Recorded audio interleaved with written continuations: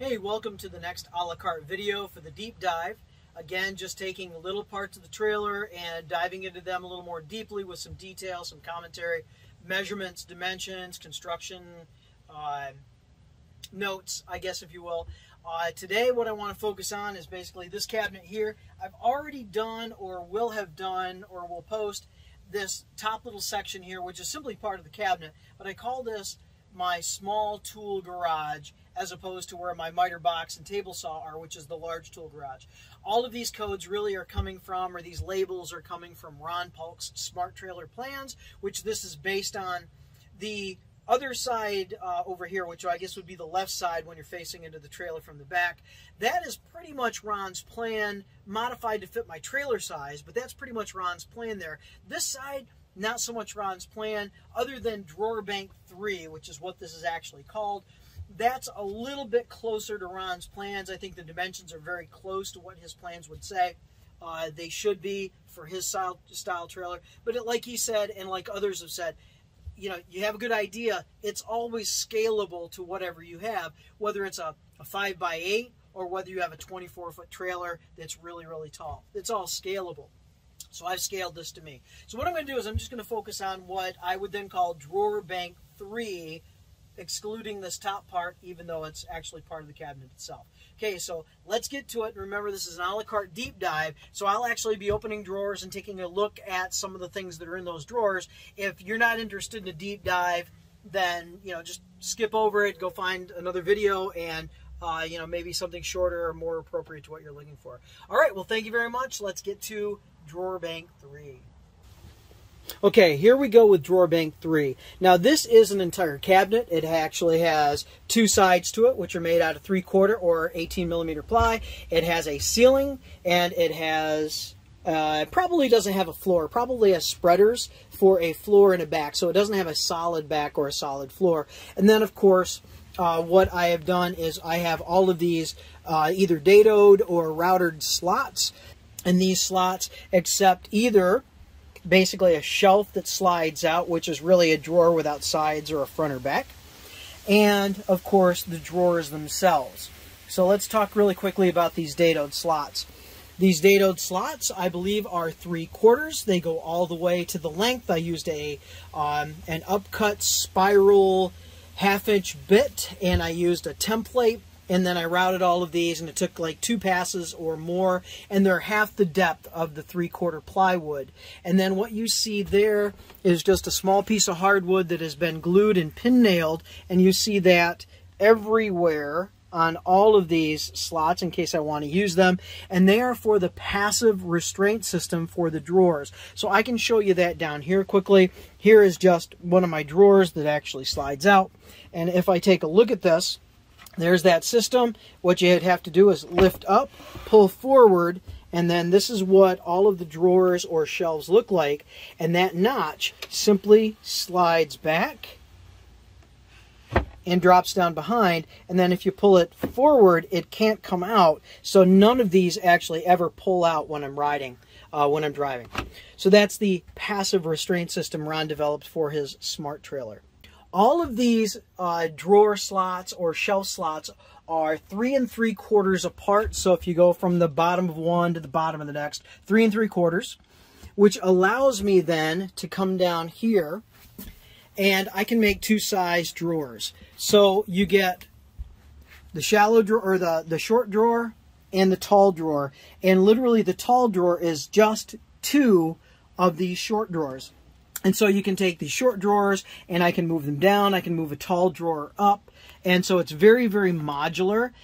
So, you know, you can just kind of rearrange things as necessary. I don't, but you could.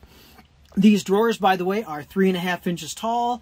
They are almost the full width, of course, of the interior of the cabinet, less maybe a 1/16 of an inch for the drawer slide.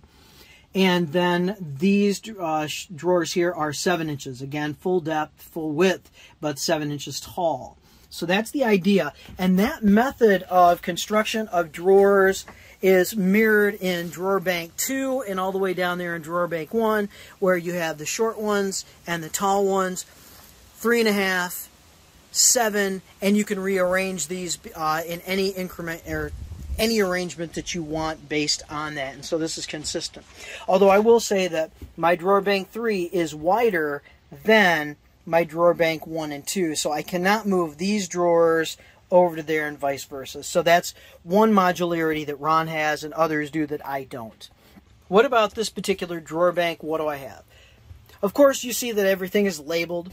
So drywall tools, door jigs, picture hanging kit that I assembled, cabinetry and trim, the infamous hardware store I'm so very, very happy with, secondary hardware store to include Velcro and zip ties, cloth gloves, safety glasses, shims tape, belt stand, not really using that anymore.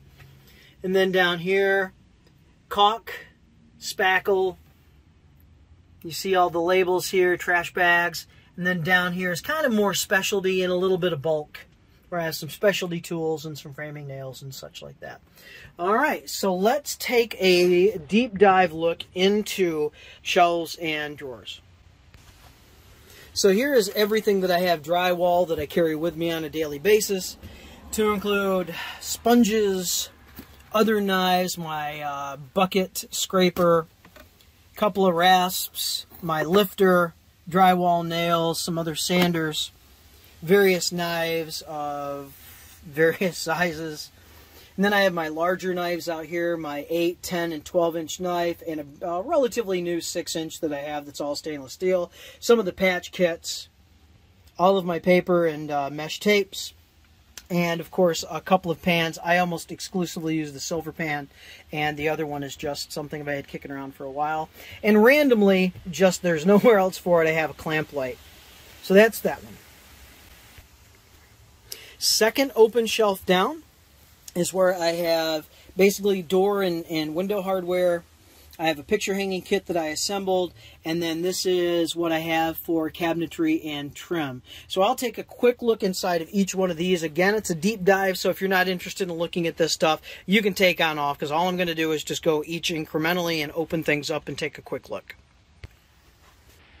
So in my door and window box, this is all I really have. Templates for drilling out knobs and deadbolts, various screws, the hole saws and everything that go with all that. Over here, some what I believe would be blind parts, so hanging blinds, just extra stuff there. Old window parts, for the old single sash, counterweighted, double sash, counterweighted, putty scraper, and then pocket door wrench. For picture hanging, I simply assembled a kit because it is amazing what people will pay you for, and people pay me to hang pictures. So it is amazing. So I assembled a kit with all kinds of things. Now this also includes then various drywall anchors. So it's become kind of a combination kit with some L brackets and such. But there's the picture hanging kit itself. But this is all the miscellaneous things that go with it. I used to have a hammer in here as well, but the hammer no longer fits. But that's a picture hanging kit, for me at least. And that has come in handy, and I've made money with it. The next box that I carry is one that I have set up for cabinetry and trim installation. So I have my pony clamps for aligning faces of cabinets and holding them together. I have the miter clamps that are really handy for outside miters. Of course, I have the ever-present and seemingly mandatory jig for drilling for handles and knobs on cabinets that never ever seem to actually line up with anything that I ever do. So I can't tell you the last time I used them or how frequently I have used them. I do have crown hanging material if I'm working by myself, which I often am. I have profilers, and then I have a variety of different types of cabinetry screws, like so, various sizes, all of those extra screws for putting in knobs and pulls. And what else do I have? Oh, some trim screws as well in a couple of different colors, and then just a white wax stick for white cabinets filling holes. So that's a kit that I assembled for that, and it has come in handy. Next drawer down is my hardware store. When I first saw one of Ron's videos and he was able to pull out a drawer and he had his own hardware store there, I was frankly amazed that you could do that. And so here's my version of that, where I have all kinds of hardware. Basically, just to give you a quick rundown, always wanting for washers. They just come in so handy many times, and I could never find washers without having to go to the store. So now I have a bunch. And various size nuts, all kinds of different types of screws in small quantities, all the way through here. And I'll just do, like I said, like I'm doing now, overpass. Here are some just small brad nailers, carpet nails. Brad nails and carpet nails, excuse me. Some furniture parts, all the way down through here, just various clamps and clips and mirror hangers and window parts.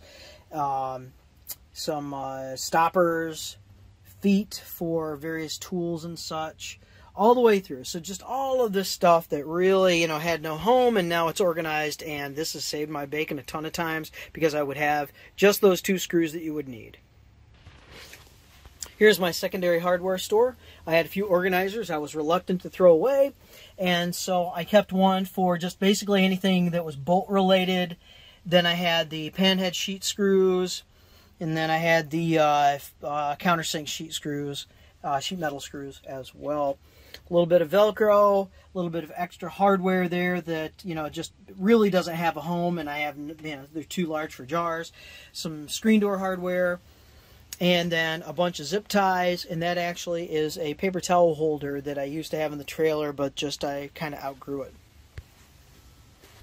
Okay, so I have a variety of different tapes and some steel wool here, vacuum parts, little pieces, adapters and such. That down there is a shim ripper. I got the idea from Ron Paulk. He got the idea from somebody else. I sourced the original material, and there you go. Works really well. I was able to cut a lot of these really small shims out of just this piece of oak that I had. And, really, really cool. Really cool how that actually works and creates a nice taper shim. Of course, you can do larger shims, like, the standard shim there that came out of that block.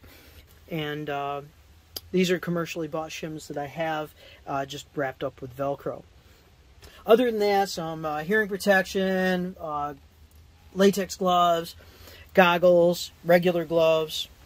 Okay, next drawer down, a lot of different types of caulks, and I need to get a better containment system for those caulks because every time the trailer moves or I move the drawer, the caulks all slide forward. Several caulk guns, because every time I seemed to show up on a job before the trailer, I was always forgetting the caulk gun and had to go out and buy another one. So there's 3 of the 6 that I own. The other 3 are inside, plus of course the large gun. A little bit of spackle, some scrapers and material that I use for paint, trash bags, a couple of extra scrubbies, and just some miscellaneous bags that are really handy to have on site. Last drawer in drawer bank 3, DB3, the bottom drawer, I have various types of ropes and strings and lines of all sorts. I have back in there some siding hanging tools that help me out when I'm working by myself to install siding.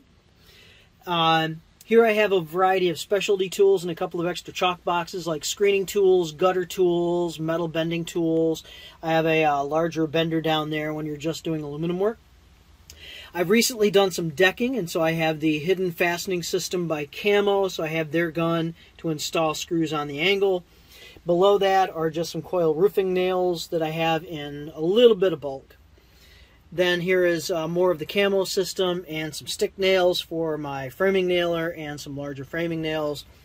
Okay, so here you go. That is Drawer Bank 3 Deep Dive with lots of detail, hopefully not too much, but hopefully it was enough for you. Thank you very much. See you in the next a la carte.